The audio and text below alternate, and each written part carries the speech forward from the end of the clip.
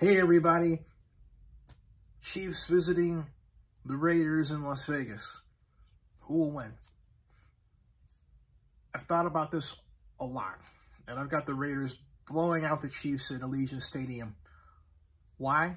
Because this is a different Raiders team under head coach Rich Bisaccia and offensive coordinator Greg Olsen, who's calling the plays, whereas John Gruden was calling the plays before.